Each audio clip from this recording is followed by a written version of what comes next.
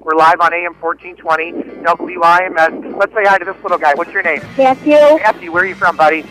Chicago. Dude, I love that. Bulls. I'm a Bulls kid. I was able to see the Bulls with Dennis Rodman, Michael Jordan, and Scottie Pippen. That was my favorite time in sports. And I'm not even a sports kid, but I like the radio here. And what's your name? Annie. Hi, Annie and Kitty.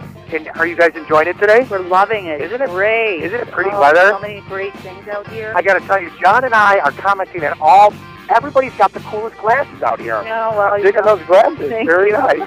You are so awesome. Your work is beautiful. Describe your art. We're in booth number 62. Stop by. She's from Bloomington, Indiana. Tell me a little bit about your art.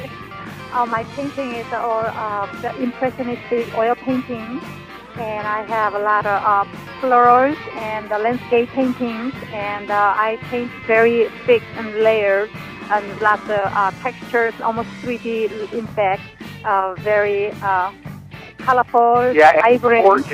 Gorgeous colors. Basically what I do is I cut glass and then I spray paint it in reverse, and that gives you the patterns that are on the work. And then after that I use basically different types of glass shapes, squares, globs as I call them, and then put them together in a kind of a whimsical but yet colorful kind of composition. Beautiful. And if folks want to get a hold of you, what's the easiest number to give you a buzz at, or even throw them an email or a website? I don't have a website. I can't keep. Well, honestly, I can't keep up with what's there for a website because most of the pieces are here and then that's it. And they're gone. Sure, and they're gone. So generally, it's just James Conley. I live in Munster, Indiana. Telephone number is area code 219-934-9012, and I have a studio in Highland where usually in the fall is when people can kind of come in and see what's going on with the new stuff.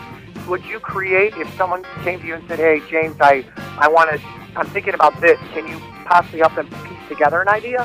I could to a certain point, but that's sometimes how I got the gray hair. Yes, I know that works. No, it's a very honest answer. I appreciate that. Are you ignoring printmakers? I would never do that to you. How are you? I'm fine. There's 3 printmakers here. Okay, so booth number 63. Tell me a little bit about that. Explain printmakers, that whole aspect. Printmakers are a breed apart. We like to be by ourselves. We work out of our imagination.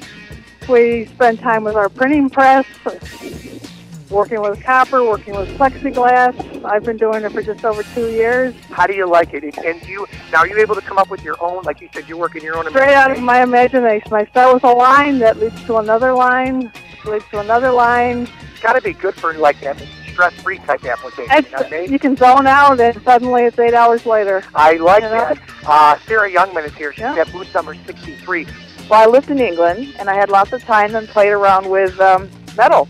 And my neighbor was an artist, and he actually taught me how to solder. So I just did my own designs, and he started helping me out, and I just evolved from there. Now, the jewelry that you have on today, is that a part of your collection? It's part of my collection. Because I got to tell you, my wife's listening right now. She's going to be up here in a little bit.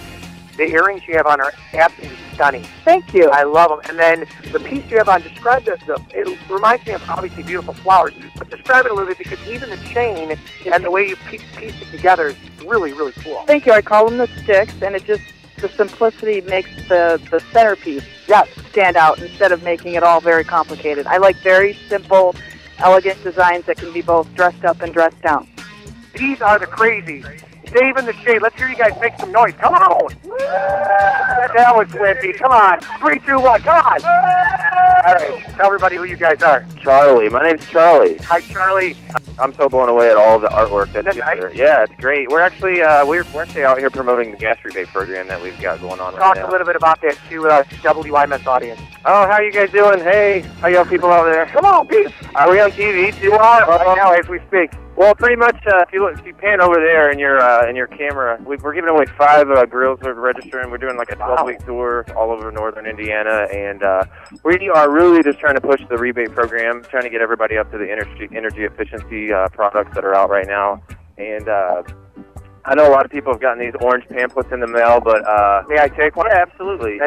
There's if you go to www.nipsco.com/save energy, there's all kinds of information on the rebate program and tons of tips on maybe take a quicker shower, program your thermostat. I mean, all kinds of stuff you can do to save a few bucks. We just covered Jimmy Buffett the other day, and you remind me of a pyramid in that quote. Well, thank you. What's going on? Talk to me about your work. Oh, guys, I like to make a lot of fish, and I make them out of a lot of different materials. So mostly it's recycled or repurposed materials. So, Tell you, we got a lot of fishermen and folks that love our Into the Outdoor show. We're the local radio station.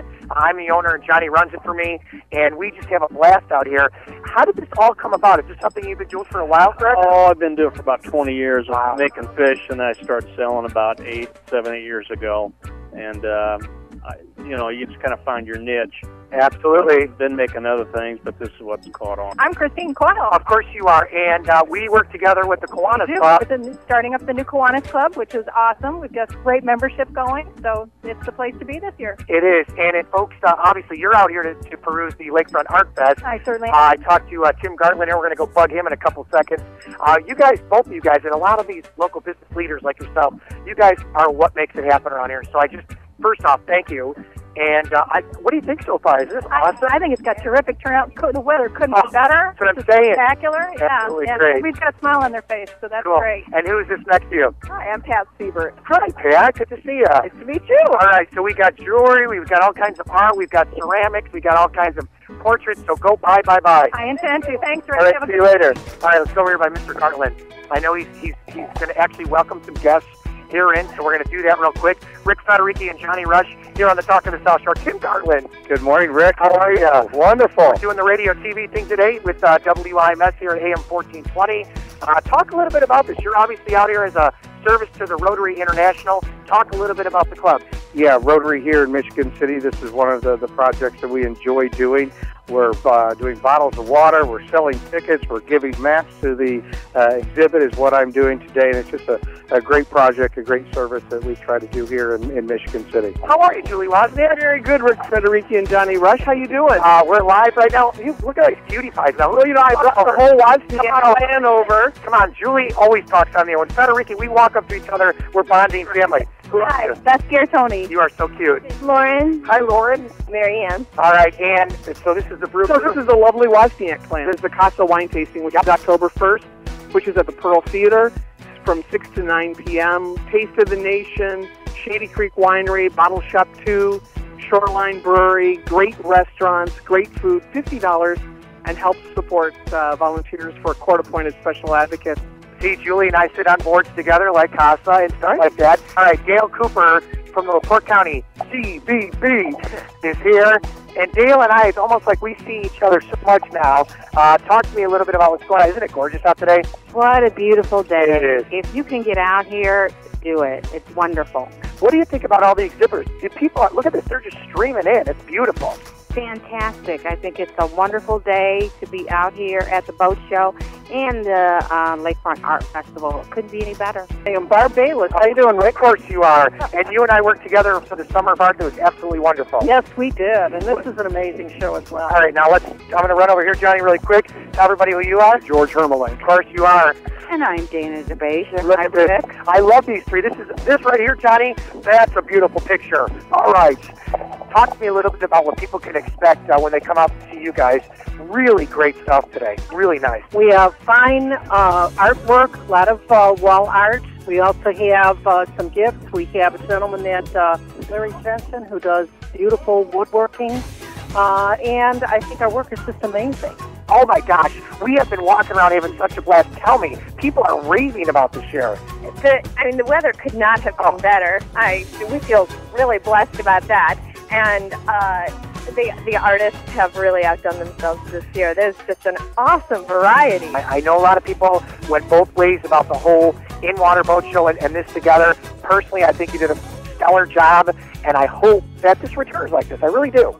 I think I do too. It's a fun event for Michigan City. Folks who come out, we've had people come back 2 days in a row, and I would love to see this become a destination event for folks. The Anchors and Art Weekend.